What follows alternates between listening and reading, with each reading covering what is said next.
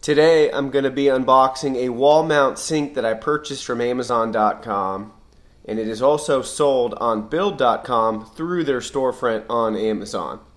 So we'll go right in and open it up. Came in a pretty big box. Noticed a little bit of damage right here, so we'll see if that affects anything on the inside. Go ahead, cut it open.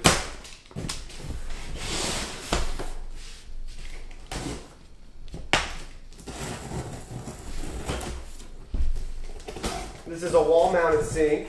I bought it to fit specifically in my tiny bathroom in the basement. Here's the packaging material they use for it, not too bad. Aha! That big box for this little sink. What else did they give me inside here? Just the packing materials and a packing list, which just shows the sink, the hand rinse basin to be exact.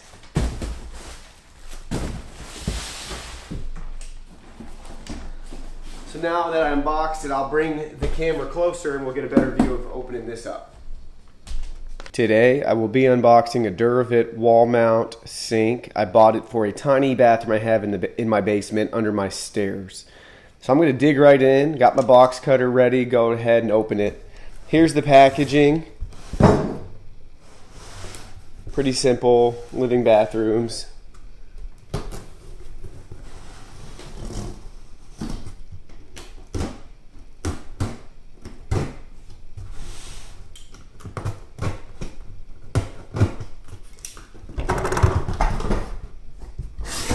Hopefully nothing is damaged. As you can see here is the sink itself. Not sure what comes in here, so go ahead and look.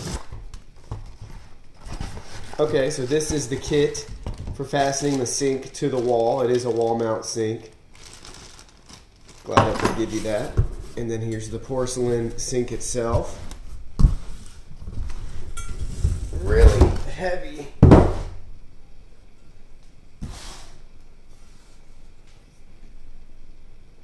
I got the hole on the left side for the faucet. Does not come with any other hardware besides the mounting necessary to secure it to the wall. So you can see that. But yeah, this is going to be a great little sink for my bathroom downstairs. Again, it's a Duravit wall mount sink. I will go ahead, post all the information and a link to purchase it in the description of this video. So please make sure to go ahead and click on that link, and you can shop through other items through the store as well on there. If this sink doesn't fit your exact need, they have a lot of other choices. Again, this sink comes in the left side that I got, and also a hole you could put it on the right side as well. So thanks for watching, and stay tuned for the next video.